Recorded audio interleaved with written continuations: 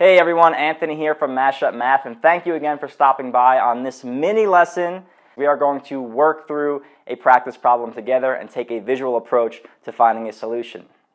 You ready?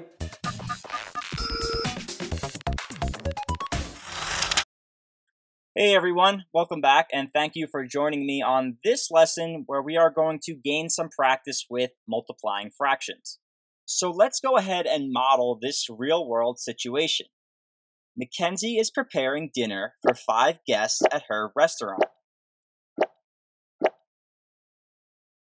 And she wants to give each guest 3/8 of a pound of noodles. So we have 5 guests, and each one of them is going to receive 3/8 of a pound. So as a fraction, 3/8 to 5 different people. And we're looking to figure out how many pounds of noodles she will need to prepare. Now we can model this by taking that fraction 3/8 and multiplying it by 5 total people. So 3/8 times 5.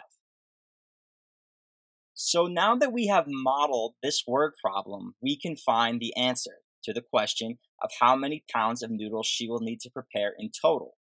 So right now we have a fraction 3/8 being multiplied by 5, a whole number.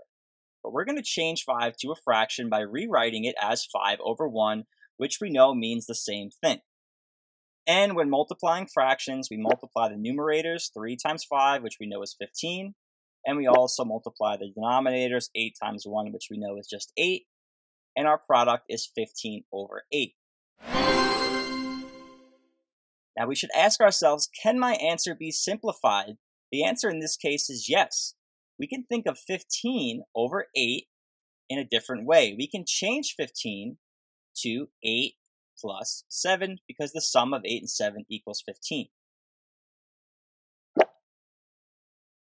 Now, you may be wondering why we chose to use 8 and 7 when there are many more combos that could be used whose sum would equal 15. We chose 8 by default because our denominator has a value of 8, and doing this allows us to split the fraction up. And now we can see that 8/8 just equals 1. And this makes it a lot easier for us to express our answer as a mixed number. And so now we can conclude that she will need 1 7/8 pounds of noodles in total to serve her 5 guests. So it may be a good idea for you to go back and redo this problem again and really think about how we modeled this word problem and how we applied our math skills and concepts to finding a final answer. Alright, so that's it for that lesson. Hope you found it helpful, and if you did, please click that link below and subscribe to our YouTube channel.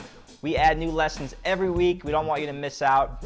And also, if you have any questions or concerns, feel free to comment down in the comment section below. We respond to every single comment. I promise you will respond, even the mean ones. Okay, but let's just try to keep it nice. Those ones are always a lot more fun to read. And we'll catch you guys next time.